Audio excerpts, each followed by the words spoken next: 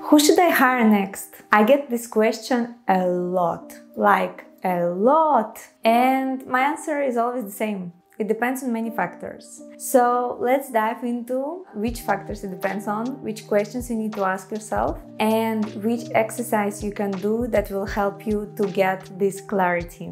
Hello, I'm Alina. I'm a founder of Retalent Agency. It's a remote recruitment agency, and I help companies and entrepreneurs to understand what kind of people they need to hire, where, when, what would be the salary. So we have a service where we help to find these people as well. And in this video, we will dive deeper into the topic who you need to hire next. So I promise you will get more clarity, and stay tuned till the end of this video because you will get a great bonus. So let's start. So who you need to hire next really depends a lot on what stage you are in. Like, are you self-employed freelancer? Are you already a person who has a few hires? Are you a person with a team and you have departments, they have different needs, you have a leadership team? Or maybe you are in the stage where you're already scaling, growing super fast, so you are like having like 50 plus employees. All this depends a lot. But one thing is definitely sure is that when you are not confident in who do you need to hire next, you don't have this clarity. The issue is usually two things. One is that you don't have enough time to think even. It means that you should have hired definitely some substitute of some of the tasks that you're doing way earlier. So we are a bit too late, but nothing can be not fixed here. It's not a big deal. Second is that you might have not enough budget to hire all these people in the same time, or you don't have time to train them. So actually those are three reasons: time, budget, or just that kind of mess in your time schedule, that you don't know who do you need to hire because you clearly don't have even time to think of it. So today I want to share with you one exercise. At some point, every entrepreneur gets overwhelmed. This is completely normal. I feel like, especially when you have a service business, it goes a little bit like that, right? In the moments when you're really high up, everything is going very well and the company is scaling and growing, the issue that can happen is that you are taking a little bit too many tasks on yourself. So when I had this moment, I shared that with my business coach, and she gave me very interesting exercise, which would be the top of the mind of every person, but the way it was done was different. So basically, she asked me to track my time every 15 minutes, everything I'm doing for at least 1 week, because we had like a little bit of tight schedule until like I needed to decide my goals for the next months. And basically we had to see where I am, what kind of tasks I'm doing that I shouldn't be doing, and it helped me a lot.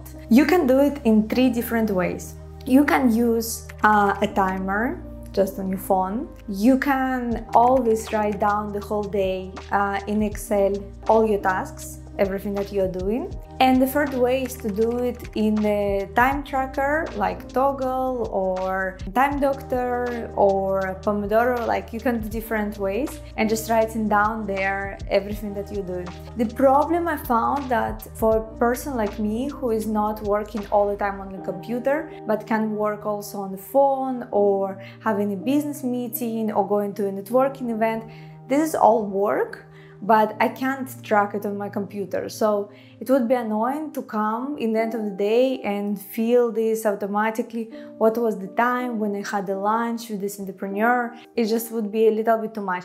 Even though automatic way, like a software, would be the best option for many who just work a lot on the computer. For example, if you are programming something or you are in the process of building a product, I could recommend that you could do that. The method I chose was writing down everything in Excel manually. I did it about 3 times a day. For example, in the morning, I do almost the same routine. I write it down. Then during the lunchtime, closer to the like 3 4 p.m. I write down everything I've done like at work, and then I write down the end of the day. In the next morning, I write the previous evening. Basically, this was the easiest way for me, so not just to write down every single thing that you're doing at the moment. It's quite distractive. You want to be more focused on your work. After the first week, I realized that actually I like it so much that I want to do more, and I've done it for 2 more weeks just to understand the more clear picture, and I felt it helped me a lot. Because the most important part is not to write down what are you doing, and yes, it helps you to actually to focus, because you're like, okay, I'm doing this task, I cannot just, I don't know, go to check social media right now, you know, because I should be focused. I feel accountable in front of Excel and my coach, of course, and in front of yourself. After you do that, the most important part is to analyze everything you're doing. You ask yourself these 3 questions, and after asking these questions, you see more clearly what gives you joy, what actually takes your energy, what gives you energy, what kind of things you should be focusing at, and what kind of things you should delegate immediately.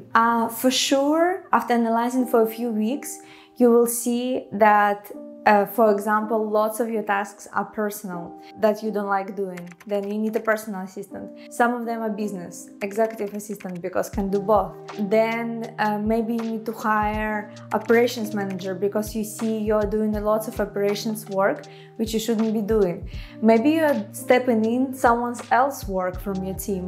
For example, your project manager, maybe you don't have enough trust with them, and you always like double checking, micromanaging. All these things can be checked, and it's really amazing tool, very simple. And so in the bonus of this video, I would like to share with you this Excel that you can fill all this information, and just write me on my email here, and I will send it to you. Let's keep in touch, and thank you very much for watching this video. If you have any questions, if you are not sure between which positions to choose, or have any questions about your next hire, you still don't have a clarity after doing an exercise, please let me know, and I would love to answer in the comments. I know that all YouTubers say please subscribe and hit the like button, but it really helps, so please do it right now. It takes 1 minute and it brings me lots of joy. Thank you.